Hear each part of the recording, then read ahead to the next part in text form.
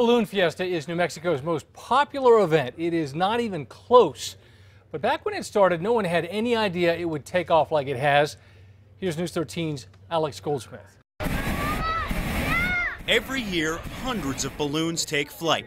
A sea of special shapes, just part of the special sights of an event that brings hundreds of thousands of people to Albuquerque every year. And as Fiesta veteran Tom McConnell tells it, it all started with one man with a big dream, Sid Cutter. He was so enthusiastic. He was so up. He had ideas, and some of them were crazy. But many of them were not crazy because they actually happened. In April 1972, a radio station wanted to celebrate its 50th birthday in style. So Sid Cutter tried to bring enough balloons here to break the world record.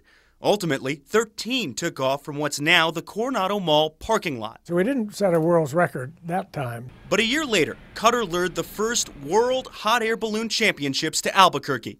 More than 125 balloons took off from the fairgrounds. It wasn't totally smooth sailing. What we didn't count on was how close it was to the military base.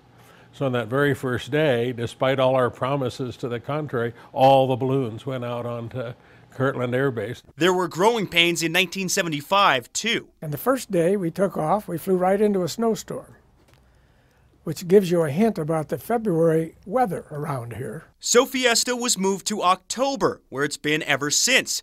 And the event has grown along with Albuquerque. Welcome to Albuquerque, New Mexico, home of the Albuquerque International Balloon Fiesta. Special Shapes joined the party in the late 70s. Balloon Glow was an instant hit in 1987.